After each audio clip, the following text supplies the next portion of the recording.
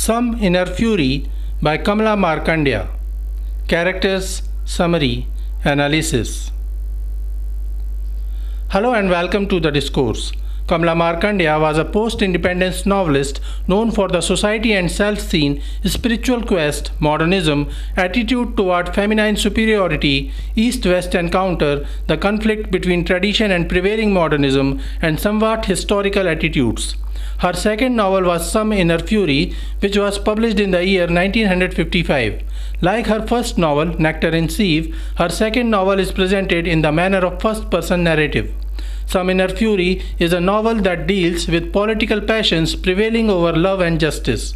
The clash between passion and patriotism is presented in the novel. The title, Some Inner Fury, is suggestive of Indian passion for independence and the resentment of Indian folks against the oppressive British government, culture, and society. Some Inner Fury is a feministic novel that explores the political upheaval and cultural turmoils that engulfed the nation during the last leg of the freedom struggle of India in the 1940s. The novel depicts the clash between the Western idea of individualism and the Indian idea of society above self. Another important theme of the story is love and marriage. While love is depicted as the marriage of two hearts, marriage without love is shown as psychological torture. Characters of Some Inner Fury. Meera is the main character of the novel and is also the narrator of the story. She is a well-educated modern girl of 17 belonging to a rich Indian family. She is a mentally liberated woman who can see above caste, creed and race. Roshan is another female character who too belongs to a rich Indian family. She got her education from Oxford University and then she returned to India to devote herself to the cause of freedom of India. She runs a pro-Indian newspaper and tries to help Indian folks struggling for independence. Roshan is a modern and progressive woman who becomes an ideal for Meera and tries to follow her. Premla is the third female character who too belongs to a rich Indian family, but she is traditional and rooted in Indian culture. Another important female character is the mother of Meera, who is a traditional wise woman. Kid Sammy is the elder brother of Meera, who is an Anglophile. After completing his education at Oxford University, he too returns to India, but unlike Roshan, he prefers to join the civil services as an employee of the British Indian government. Kid Sammy was in unrequited love with a British girl, Sylvia, but his feelings didn't reach fruition.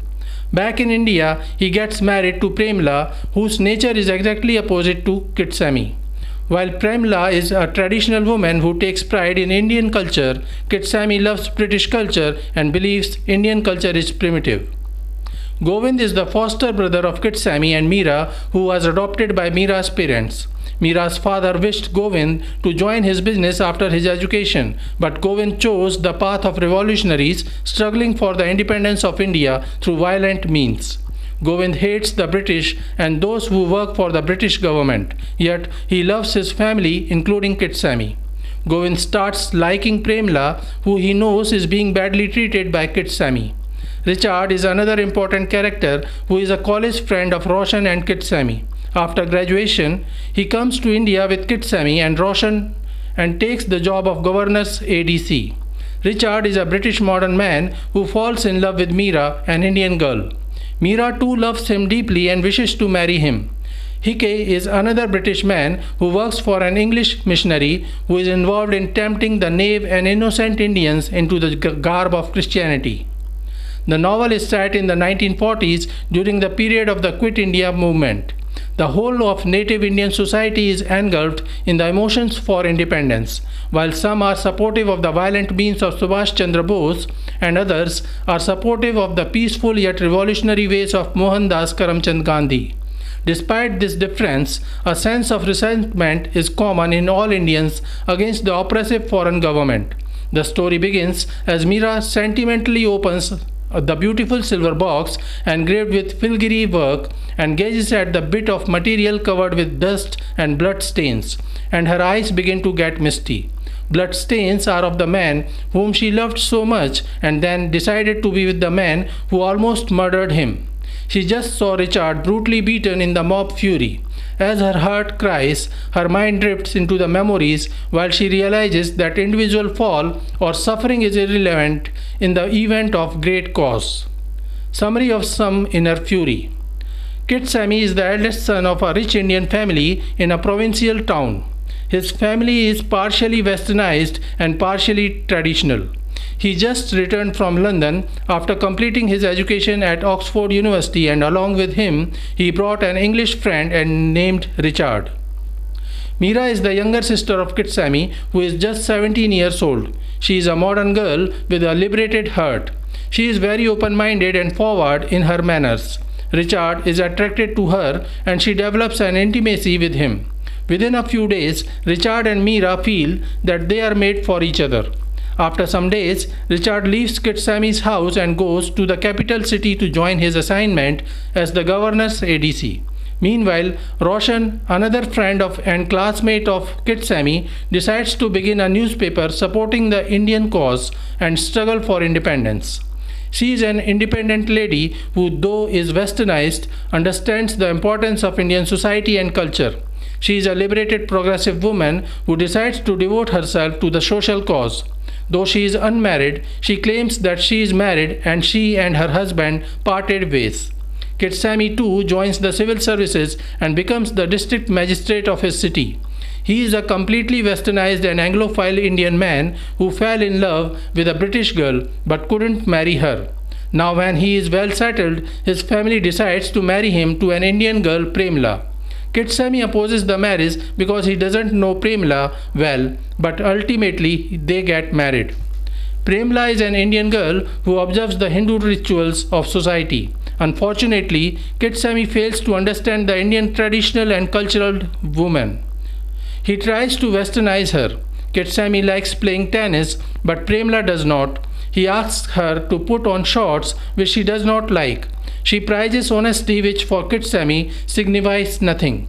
Her desire for playing on veena is in contrast with Kid Sammy's lack of interest in classical music. She knows Gita, which Kid Sammy has forgotten. Their natures are opposed to each other. After his initial tries, he decides to maintain a distance from Premla, his own wife.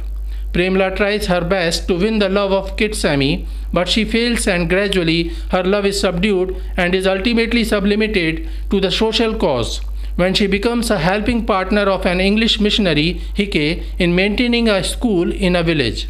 She adopts an orphan child from the school. Though Kid Sammy has no objection to Premla going out and working for social causes, he is suspicious of the missionary as he knows how it tempts gentle and benevolent men and women towards Christianity. Govind, who is the foster brother of Meera and Kid Sammy, refuses to join his foster father's business. He is fired with nationalist fervor and wants to play an active role in the independence movement. He joins the civil disobedience movement and becomes a votary of violence. Meanwhile, Meera is restless as she wonders when she will get another chance to meet Richard, her lover. She decides to join Roshan's newspaper as a reporter. Roshan publishes her newspaper with nationalistic zeal. Roshan is a modern, independent woman who values individualism. However, she also recognizes her duty towards her society and actively participates in the political movement for Indian independence. Govind meets with Roshan and makes her aware of his policy of freedom. Roshan is sympathetic towards Govind, but she doesn't agree with him and says, "Everybody is interested in freedom, only we do not all agree on the means to the end, as I think you know too." She further says, "There is no power in violence, only destruction. I am not really interested in destruction." However, when Govind gets caught while trying to burn a pro-British government newspaper office, Roshan comes to his rescue. Govind learns that all is not well between his brother Kid Sammy and his wife. He learns that Premla has started going to educate orphan children at a missionary school. Being a pro-Indian traditional man, Govind starts liking Premla and develops a great respect for her. But he tries to convince her to maintain a distance from other activities of the missionary where she goes to teach orphan kids. Roshan asks Meera to report on a peasant resettlement in the neighborhood of the city. It is in the course of the visits to the resettlement that she stumbles on Richard and the love affair between the two develops. Indian situations prove harsh for Richard and he falls ill. He takes a 6-week leave from his job and decides to visit the southernmost part of India. Meera is worried about him, and when he asks her to accompany him to Kanyakumari, she decides to go with him. The trip turns out to be their honeymoon as they consummate their love yet unmarried. After 6 weeks, they return with dreams of marriage. Richard decides to meet Meera's parents to ask for Meera's hand in marriage.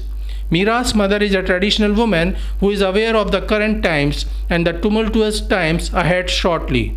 She realizes her daughter's rebellious behavior, and instead of directly opposing Meera's relationship with Richard, she insists that Meera is still a child and they should wait till Meera turns 21 years old. She is a mother who loves her daughter and promises Meera that if Richard decides to return to England before she turns 21, she will not oppose their marriage. One day, there is an official party at the government house where Kit is expected to visit Premla, his wife. However, it is the same day when the new building of the missionary school is going to be inaugurated. Premla prefers to go to missionary school, so Kitsami takes Meera to the party. Meanwhile, the local youth groups are preparing to revolt against the ill practices of Hike's missionary, as they believe that the missionary is involved with the conversion of Hindus to Christianity either through force or through temptations. Some of the members of these groups are friends of Govind. Govind comes to know that the revolutionary is going to target the missionary school, and he gets worried for Premla. He goes to the government house to ask Kitsami about Premla. The party is being held under tight security because it is feared that the hostile public and revolutionaries may disrupt the party. While the party is going on, the light goes off and the people rush into the ball. A melee results. Govind also rushes in the inn and asks Kitsami where Premla is. Kitsami tells him that Premla has gone to the school in the village. Govind gets worried and insists Kitsami immediately go to the village and take Premla to safety. Kitsami understands the emergency of the situation. Despite his distance from Premla, he feels responsible for her and decides to immediately go there. Meera and Govind accompany him in his official car. When they reach the village, they find that the newly built school building has already been burnt down by the revolutionaries and that Premla was inside the building. Govind tries to jump in the fire to save Premla, but Meera grabs him in her arms. Meanwhile, Kitsami notices that some of the revolutionaries who were running away are friends of Govind. He confronts them and abuses them, but suddenly a knife is thrown at him which kills him. Soon the police arrive and Govind is arrested along with other revolutionaries. At the court, Hike gives his testimony against Govind and says that he saw Govind throwing the knife at Kitsami.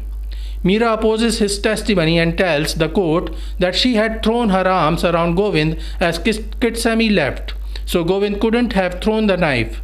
Richard, being the ADC of the governor, is also present at the court, and he is very sad about his friend's death. The native people do not believe that court will offer justice. While the trial is proceeding, the court is mobbed by the slogan-shouting mob and Govind is taken away. Meera also realizes that she can keep herself no longer from her countrymen and goes with them. Richard believes that Hake is telling the truth and hence he tries to stop the mob from taking away Govind by force. The mob turns furious and Hake and Richard are murdered in the ensuing violence.